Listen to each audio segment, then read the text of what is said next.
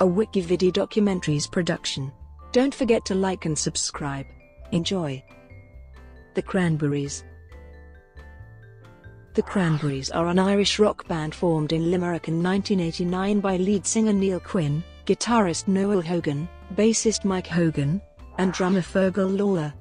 Quinn was replaced as lead singer by Dolores O'Riordan in 1990.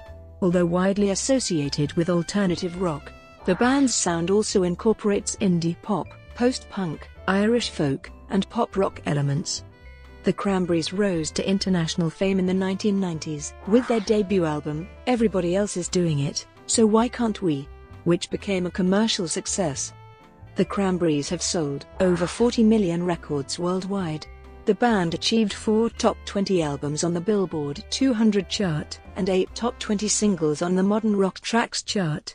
In early 2009, after a 6-year hiatus, the Cranberries reunited and began a North American tour, followed by shows in Latin America and Europe.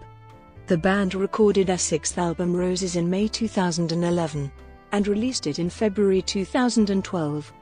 Something Else, an album covering earlier songs together with the Irish Chamber Orchestra, was released in April 2017. On the 15th of January 2018, lead singer Dolores O'Riordan was found dead in a London hotel room. She had recently arrived in London for a recording session. Formation and early years: 1989-1992. In 1989, brothers Mike and Noel Hogan formed the Cranberry Sauce with drummer Fergal Lawler and singer Niall Quinn, in Limerick, Ireland.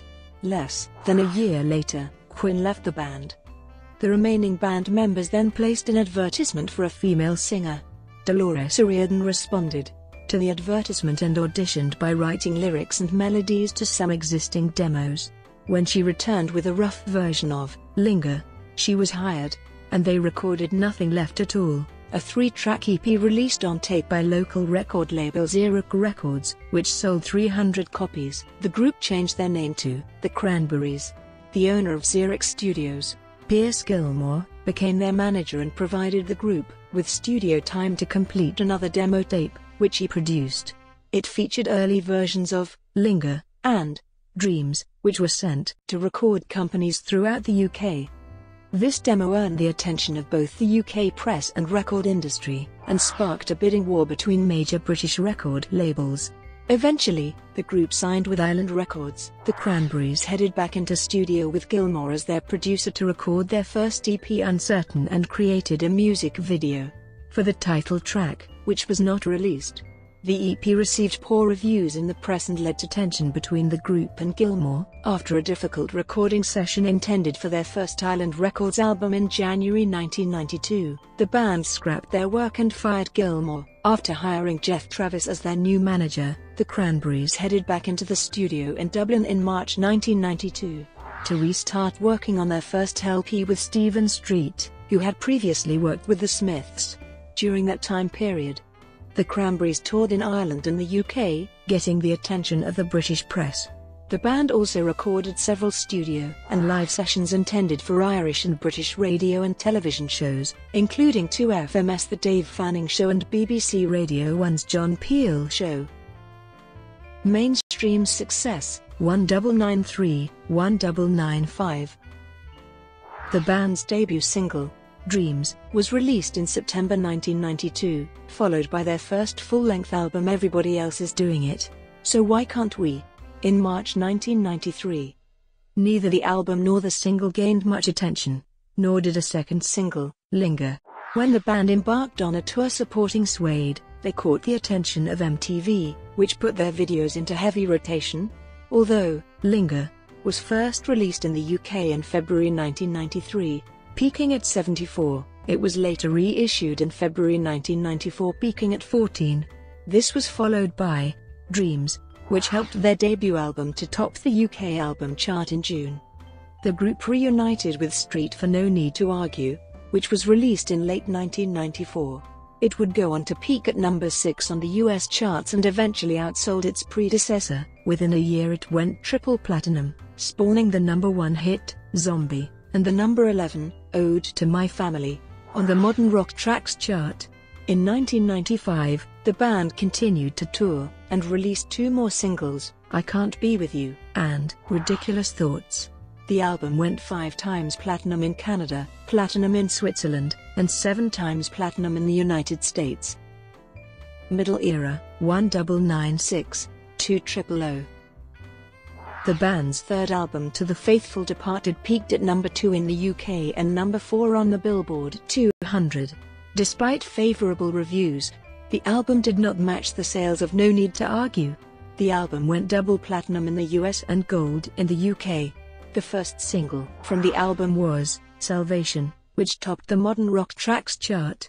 The second single from the album was Free to Decide. The single's peak in the UK was 33 and placing on the Billboard Hot 100. In late 1996, the group cancelled their Australian and European tour, sparking rumours that O'Riordan was about to launch a solo career. In November 1996, When You're Gone was released as a single in the United States, peaking at 22 on the Hot 100. In 1999, the group released Bury the Hatchet. The first single, Promises, was released in February.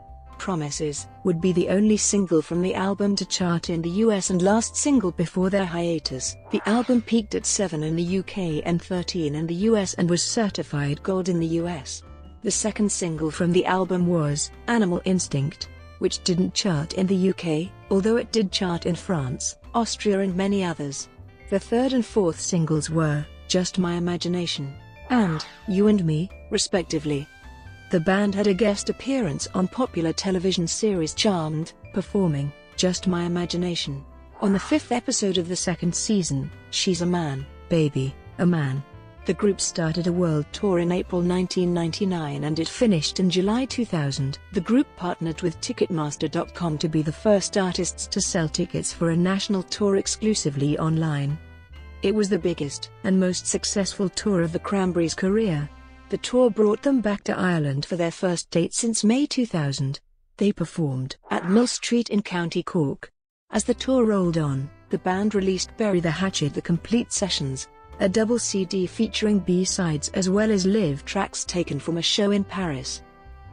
Later years, 2001, 2003. In October 2001, the album Wake Up and Smell the Coffee was released. The band's old producer Stephen Street had returned and produced their new music video. The album peaked at 46 on the Billboard 200 and reached number 61 in the UK.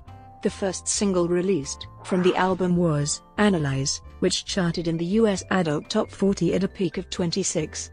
In January 2002, they released the second single, Time Is Ticking Out, and some months later another one, This Is the Day. The following year a greatest hits album was released entitled Stars: The Best of 1992-2002, which was released alongside eponymous DVD of music videos. The album peaked in the UK at 20. The song, Stars, was released as a single from that album. They started a European tour in mid-October 2002, which ended in December of the same year. At the end of February 2003, the Cranberries started working with Stephen Street and debuted their work for the first time in Belfast, Northern Ireland, on the 29th of May 2003, performing the songs Astral Projection and In It Together. That September, the band announced they were taking some time to pursue individual careers and scrapped sessions for a sixth studio release. Hiatus and solo careers, 2004-2008.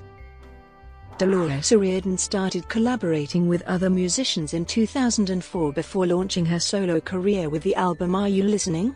In 2007, following it with No Baggage in 2009. Dolores O'Riordan performed Linger in the 2006 movie Click. Noel Hogan started a new project called Monoband, whose first full-length self-titled album saw a limited release in 2005. He went on to form Architect with singer-songwriter Richard Walters.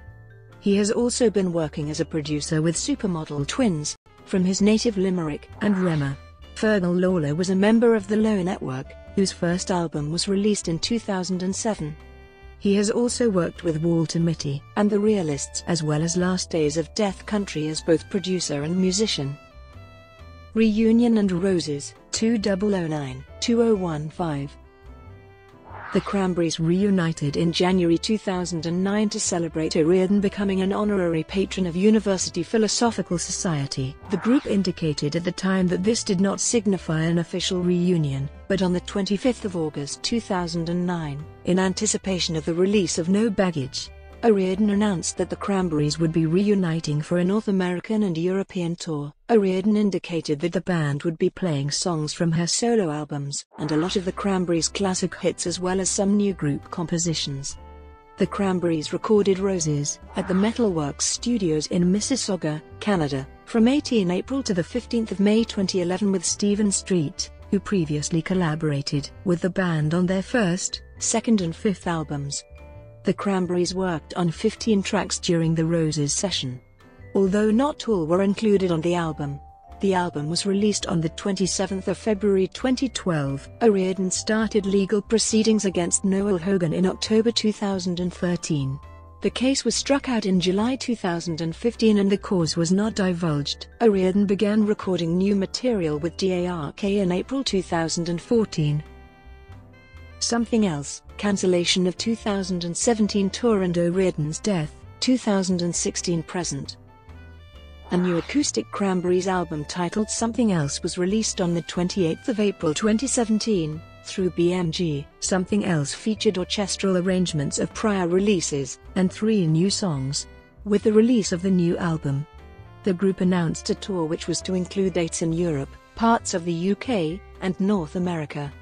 The shows were scheduled in smaller venues, with live orchestral accompaniment. However, in May 2017, shortly into the European tour, the Cranberries had to cancel the remainder of the European dates due to O'Riordan's health, with the band's website citing medical reasons associated with a back problem. The North American tour dates were cancelled in July when her recovery had not progressed enough for her to participate. On the 15th of January 2018, O'Riordan died unexpectedly in London, England. No details of the cause of her death have been released. Style. Their music has been likened to singers such as Sinead O'Connor and Susie and the Banshees. O'Riordan stated her singing style incorporating yodeling was inspired by her father, who used to sing the Lonesome Cattle Call. I just kept with my father all the time, just copying him, and eventually I learned how to do it. Then over the years there were artists like Sinead O'Connor and Susie from Susie and the Banshees, and even Peter Harvey was doing it. It was something that you could work into the Cranberries format, because a lot of that was used in religious Irish music. Brought to you by WikiVidi Documentaries. Would you like to know more?